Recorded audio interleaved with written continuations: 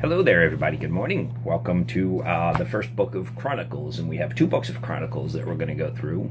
You know, the Chronicles are said to be what is left over after Samuel and Kings. They're actually made to be from what history tells us. They're made to be a supplement to Samuel, the book of Samuel, and the books of Kings. And so we're going to go ahead and we're going to dive into first book of Chronicles and then into the second book of Chronicles. And the first book of Chronicles does a lot of genealogy and stuff like that. And, you know, at times it can get boring. Me, myself, I tend to fall asleep when I read boring stuff. So I'm trying to keep awake here. But, you know, the book of Chronicles actually is said to mean the matter of days. So it's another historical book written between 450 and 425 BC. I want to read a little bit to you from my one of my Bible study guides. This is what the Bible is all about.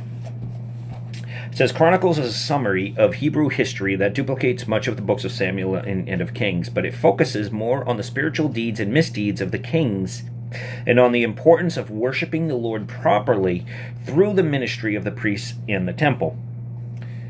Through this nation, meaning the Jewish nation, our Lord came to earth. God chose this people for the fulfillment of his great promises and purposes. He is still their God, and his purposes are still to be fulfilled in them.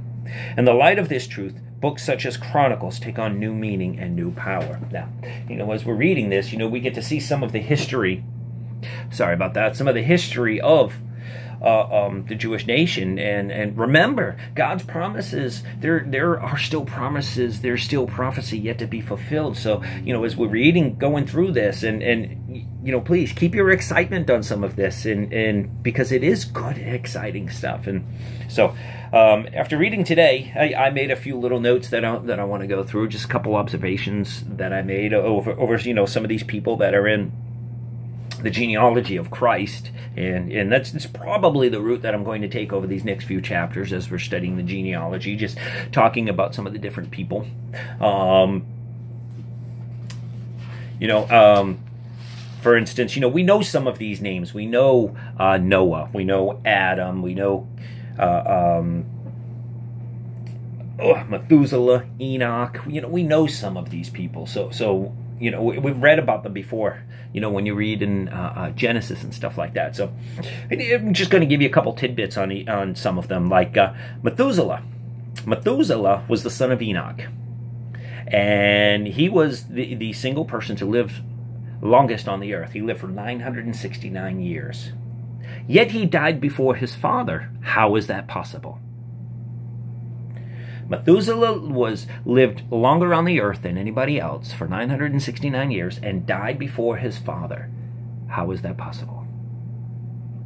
That's just a little riddle, little riddle joke that I used to use with the teenagers. And the truth is, Enoch never died. Enoch, along with Elijah, was carried up in a chariot of fire. Never died. So that's how is that. You take Noah.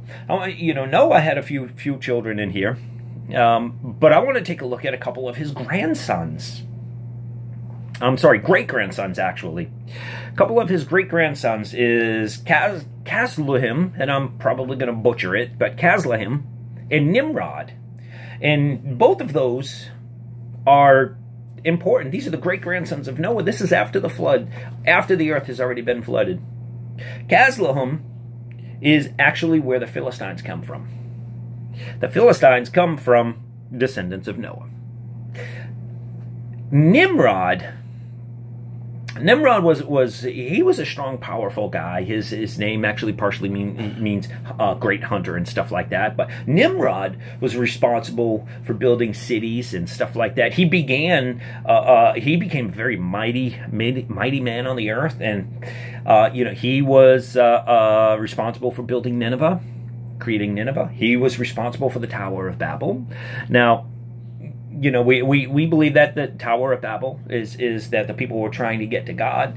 But Josephus, who was a historian from back then, actually suggests that Nimrod, as he was building the Tower of Babel, Nimrod was upset that God flooded the earth the first time, and he said, God will not flood this earth again. And he tried to build a structure tall enough that God couldn't flood.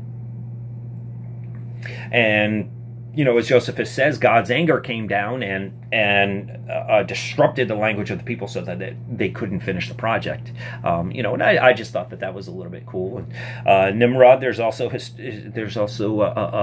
folklore that says Nimrod's mother is the one responsible for Christmas, and that when Nimrod died, she said that he would come back and leave gifts once a year underneath the pine trees or whatever they were, and that is how pagan Christmas was born and stuff like that. So just, you know, as we're going through these next things, these next few chapters, and you're just seeing all these names, pick a couple names and research them and look into them, and you know, you'd be amazed that there is some really cool information in here. There really is, about some of these people that we can learn a lot from them. So hey, I hope you have a super day.